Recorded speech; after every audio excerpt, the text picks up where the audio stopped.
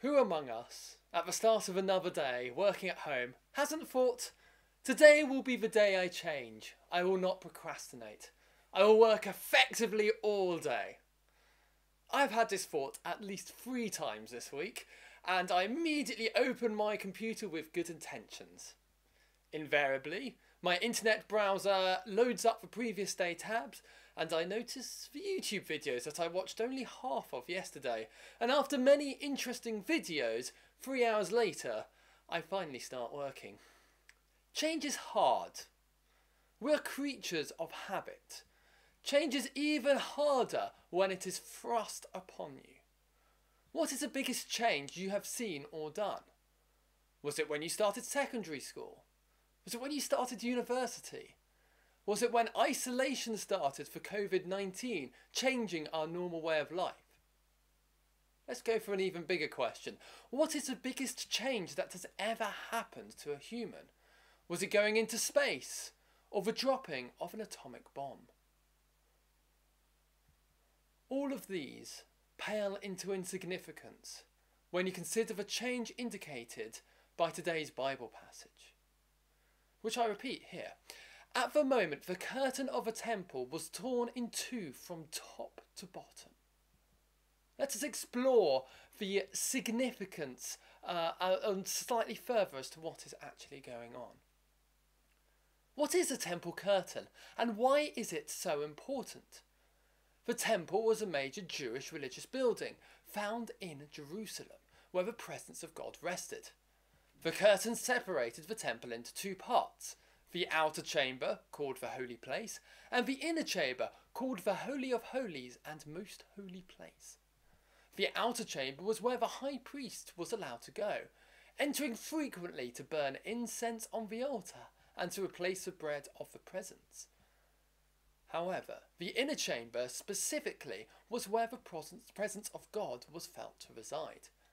Here, a most holy relic, the Ark of the Covenant, was originally kept, although this had been lost in the Babylonian invasion, and in Jesus' time there was a representative stone slab. The inner section could only be entered once a year on the Day of Atonement by the high priest, and only once he had offered the appropriate blood sacrifices. The curtain itself was a huge piece of durable wool.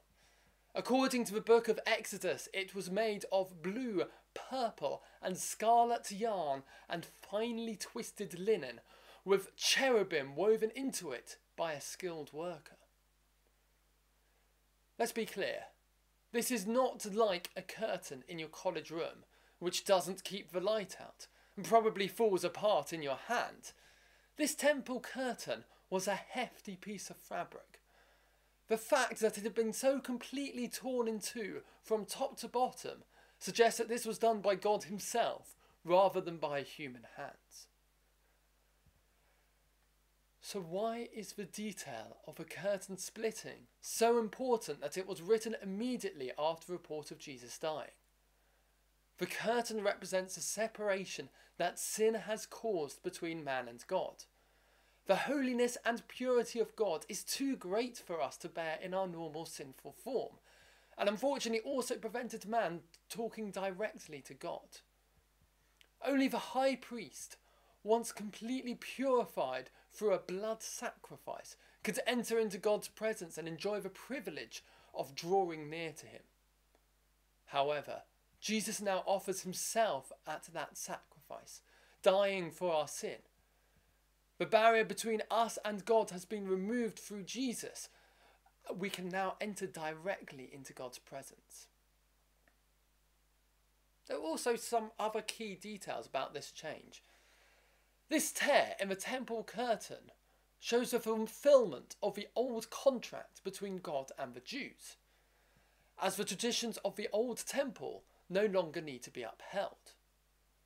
It also shows the creation of the new promise between God and man. Jesus is now the person who has taken our sin, being our blood sacrifice to make all right with God, and this allows us to enter heaven. As a Roman Catholic catechism puts so well, he is our mediator between God and man, and can act in this way as he is holy, blameless, unstained. This new covenant is there for all people, Jew and Gentile, and allows us to be put right with God despite our sin. So at this one point in history, the entire world changed. Not only at that time, but for all times, allowing us to draw close to God. We can now boldly stand face to face with God, thanks to Jesus putting right our sins. The temple has been laid bare and open for all to enter. This is wondrous news, but we need to consider carefully the implications. Because of Jesus, we have no barrier to getting close to God. The change that happened over 2 millennia ago is still available to us, but we have to go through Jesus. By believing in him, we are able to draw nearer to God. There is another important idea. The splitting of the temple curtain has also allowed God to get a lot closer to us. If we allow it, this will inspire change in us. The closeness that God now has with us, started by his Son dying for our sins and further enhanced by the sending of the Holy Spirit, allows us to be transformed. At this point, if we look at the lives of many of the saints, we can see many who have undergone great changes to themselves throughout their lives.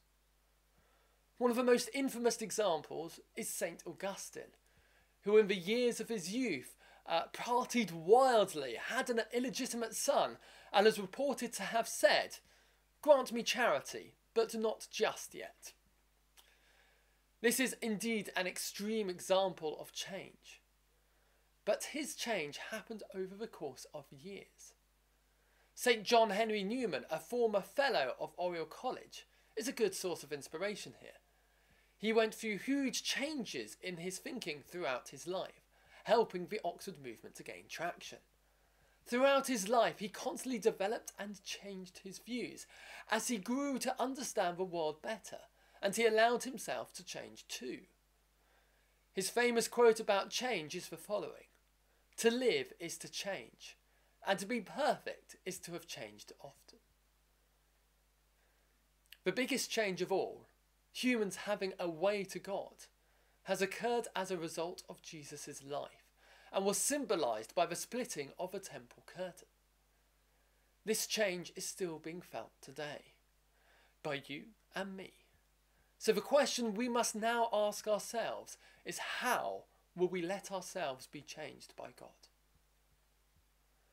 So as you sit at home, looking at what has happened in your life recently, you might feel that a lot has changed.